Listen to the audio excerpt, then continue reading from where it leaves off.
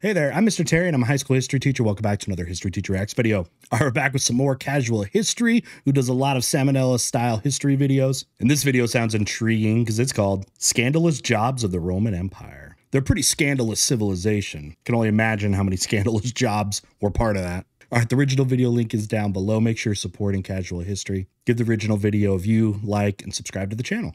And be sure to sub here so we can have some more fun together. All right, let's get started. All right. Ooh, what's going to be the most scandalous of all? Jeez. The Romans were pretty gross too, so in a lot of different ways. We'll see what they got. Ancient Rome was a multi-ethnic society with a large population that required a broad spectrum of jobs to sustain its economy. Prestigious professions, military leadership, and political administration were reserved for the Roman upper class, whereas ordinary people were involved in various jobs. Moreover, the Roman Empire depended on slaves, and any wealthy person could keep as many as 500 slaves. All right, dang. Already got some stuff to insert there. Most people, though, worked in agriculture. In fact, most people worked in agriculture all throughout human history until the Industrial Revolution. And yes, Roman society was probably up to about a third of it being slaves.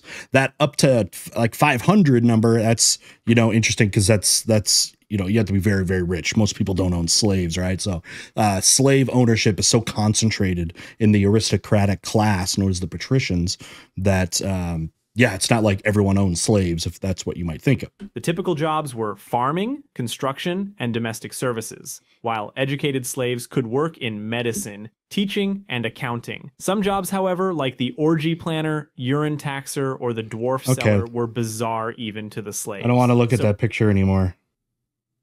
Ew, and triple ew. Okay. Urine taxer or the dwarf seller were bizarre even to the slaves. So without further ado, let's begin. I don't know if they'll say it, but urine was something that was used to dye clothes and stuff as well.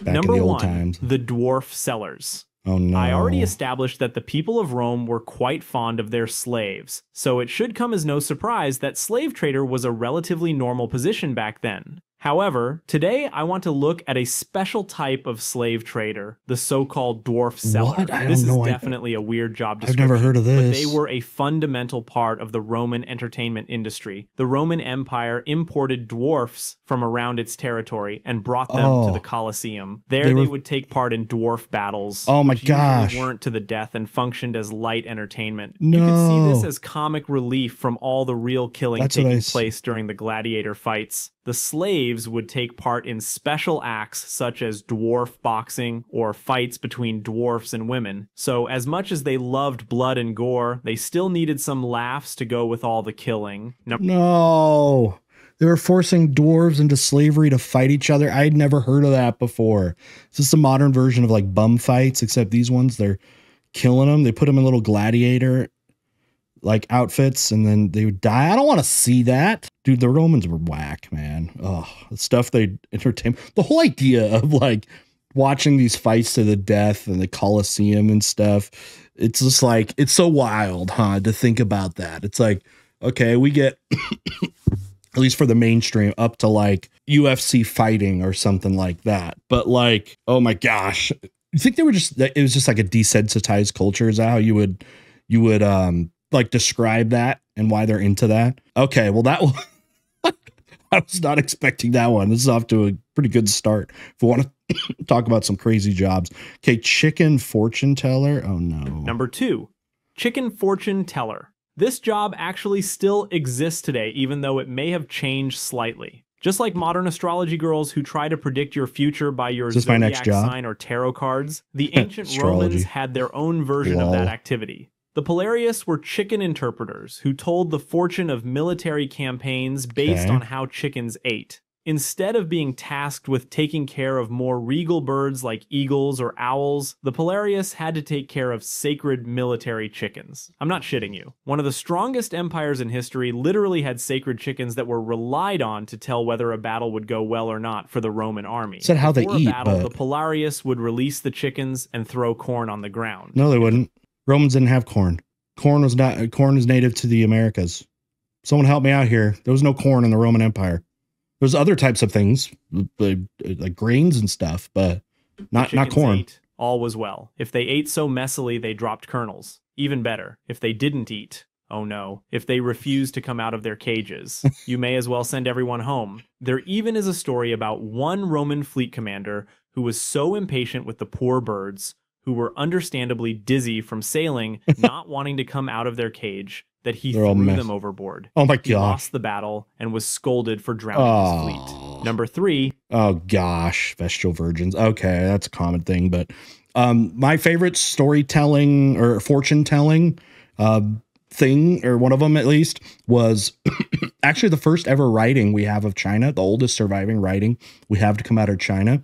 We're on what are called oracle bones. So these like shamans would write questions or something they wanted feedback onto the bones of animals. It could be like a turtle shell, but could be like a big pelvic bone, and then they would put it on heat, and then that would make it expand, and the way that it would crack apparently gave some kind of answer, and the shamans could they could interpret that to mean something. So there's that. Oracle Delphi is an interesting one too, where basically you just have these young women that get high because there's like noxious gases that come out of this part of the mountain there at Delphi, and then they just have these crazy visions and use them for to actually like instruct policy and ward conduct. The Vestal Virgins. The Vestals were the priestesses of the Roman goddess Vesta, the goddess of the hearth, and were considered vital to the security of Rome. The duty of the Vestals was to keep the fire in the temple of Vesta burning. Okay. They believed that the failure to do so would lead to chaos in the empire. Vestals who broke any vow, such as letting the temple fire go out, were beaten behind a curtain in the dark. And this was the good ending. So let's talk about the bad ending. As you can already guess, the good ending? It was essential for the Romans that the Vestals were virgins. You might touch the finish line, but you never touch the oracles of Delphi. You're right. I haven't lost my virginity. This was obviously a drawback and a risk at the same time. If they were to lose their virginity, they were usually walled alive. This means nothing less than getting locked behind a brick wall until even you if it was dehydrate non-consensual and die. I could imagine more pleasant ways to go out. However, a faithful you can't just be fired from the job or something. Like, just, all right, you can't be here anymore. It's like, no, you have to be walled in alive. Why do I have to be walled in? Why do I have to be alive when I do this? You just do. Virgin was the gods have fairly spoken well and lived a secure life. I mean, even today, some monks and nuns still vow to abstain from any sexual activity. Yeah. Although luckily, the punishments today aren't nearly as harsh. Number 4, the orgy. There's a whole planner. I mean, the Romans, dude. Have you guys ever actually looked at like I probably shouldn't keep this frame on very long. Looked at the writings and the artwork that they found at Pompeii? It's some X-rated stuff everywhere in all of these homes. Now, Pompeii, I guess, was kind of like a resort town. It was like their Vegas. So you go there and party anyways. And Roman partying was, oh man, X-rated.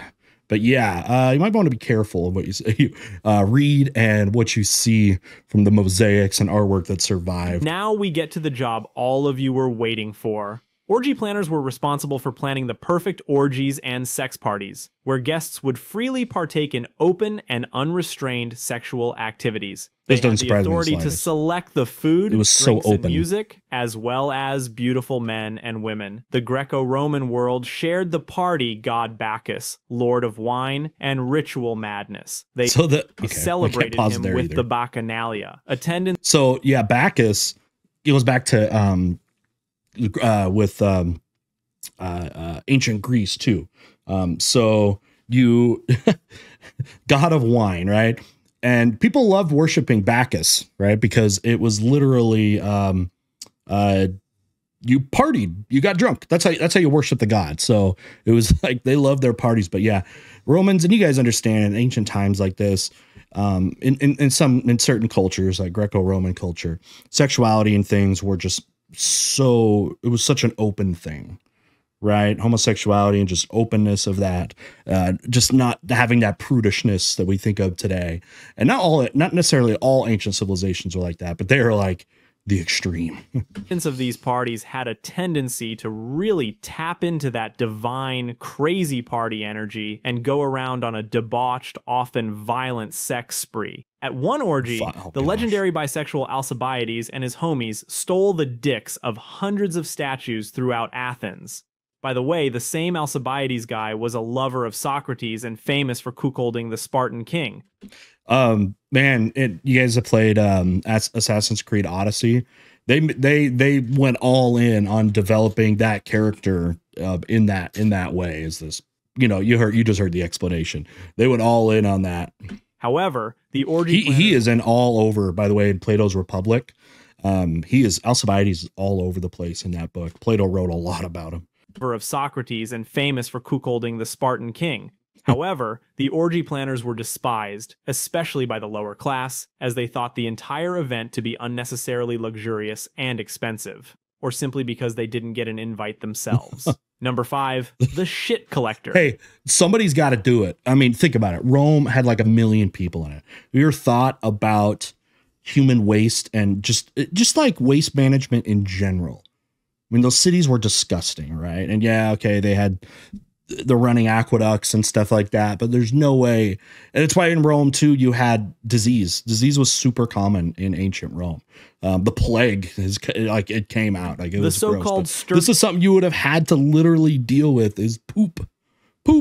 Corarius, or to say it more bluntly, the shit collector. Ancient Rome was famous for its aqueducts and toilets. People would do it in public that were too. So advanced it would take centuries to see them return after the fall of Rome. What a lot of people forget is that most of these advanced services were available only for important public buildings. Regular residential areas where most people lived were not on the plumbing grid. That's why the Stercorarius had to go from house to house and collect people's shit bucket by bucket and wagon by wagon. He then had to drag everybody's shit outside the city, where he would sell it to farmers. For his troubles, Manure, the Stercorarius fertilizer. got 11 copper coins, so he wasn't particularly rich. Considering Rome's bumpy stone streets, it wasn't a rare occurrence for one of these shit wagons to literally flood the Stercorarius. I love this picture. It's so gross, but it's so funny. I love it. Tipped over on him. So if this wasn't your fetish, oh, it's some lowbrow humor. I know. I shouldn't be laughing, right? I shouldn't be laughing at it. Oh, you're okay. All right, urine. Yeah, urine. I said at the beginning of the video, urine was used for multiple things across different cultures. Again, some of it would be to like bleach clothes and stuff, and drink it in certain circumstances. I know, like they would mess with urine during the plague. They could help to be a treatment or something. Urine taxer. The urine tax collector was basically the big brother of the shit collector. But as stupid Which as one would you want to sounds, do? It actually had an important background. Urine was widely used in various chemical processes, such as extracting ammonia to clean and whiten clothes, soaking animal skin before tanning, and even using it as toothpaste. I heard of that too. You ever thought about the toothpaste? They use urine for toothpaste. And I guess it could do the job, but it's still so disgusting. Did they not have like the reflex for that? You know, like today, if you were to do that, your body would just throw up, right? I think they didn't have the reflex for that. It was something that was trained to not have that. Or enjoyers were quite happy in Rome. The urine would be collected from public toilets and cesspools. As a Roman, by the way, that's what were quite happy in Rome. The public restrooms looked like back in ancient Rome. Like that, you would do that. And by the way, you know how you wiped? It was like a spongy kind of thing on a stick. That's how you wiped. But yeah, this is what a public restroom would have looked like. I don't know if this. I know the Colosseum, I believe, had 2 public restrooms in it. I don't know exactly what it looked like because I hadn't survived, but it could have looked like this. So you're watching your fights, you're watching your midget gladiator little people fights or whatever, and then you got to go take a dump or whatever, and then you go over. This episode's disgusting. Now, do I even want to post this? If you're watching this, it's because I posted it under. Probably not under good reasons. Urine would be collected from public toilets and cesspools. When the finances of the Roman Empire had been crippled after nearly 2 years of civil war, Vespasian inherited the empire and left his successor with a profit through the urine tax collection. Nice. When Titus Vespasian's son blamed his father for applying the tax on urine, He held a piece of gold coin procured from the tax against his nose and replied, "Money does not stink." Number 7, slave manager. Oh no. Oh yeah. Slavery is, oh man, such a profitable industry back then. Vicarious were the middle managers between their masters and their fellow slaves. And yeah, we're literally talking about real middle manager slaves who managed other slaves. That just sounds like slavery with extra steps. Ooh la la, someone's gonna get laid in college. These vicars would mostly do office work to manage their master's possessions and businesses. It wasn't so bad of a gig either, since it turns out that some vicars would be given access to part or all of their master's assets. Some of them would be paid a portion of the profits made, allowing them to eventually buy their freedom. Ironically, unlike chattel slavery, slaves could eventually buy their freedom in Rome. Slavery had a pretty wide form of uses in the Roman Empire, and actually in history. We get very fixated on Atlantic chattel slavery. There were a lot of different forms of it. I mean, some slaves held high positions. Look at the Janissaries in the Ottoman Empire, who were loyal servants of the Ottoman Sultan and were high position, from high position. So slavery is has a very diverse history. And I mean, in no situation I would say it's good or it was great for those people, but it was usually terrible. But there were also varying levels of slaves that. and vicar to continue growing their wealth. So just imagine working at Amazon and you have the same experience. But that is it for today. Thank you so much for watching. This was Just Casual, and I'm standing outside your window. Oh gosh. All right, final thoughts. All right, well, I've covered a lot of gross videos and gross topics, I feel like, in my few years of doing this. And this is definitely going to rank up there. Oh my gosh. And should know that because everyone in history is really gross. I'm sure somebody will think we're gross in when people are studying our time, but truly pretty gross. All right. Anyways, hope you all enjoyed this, if you're able to stomach through it. And with that, we'll see y'all next time. Bye.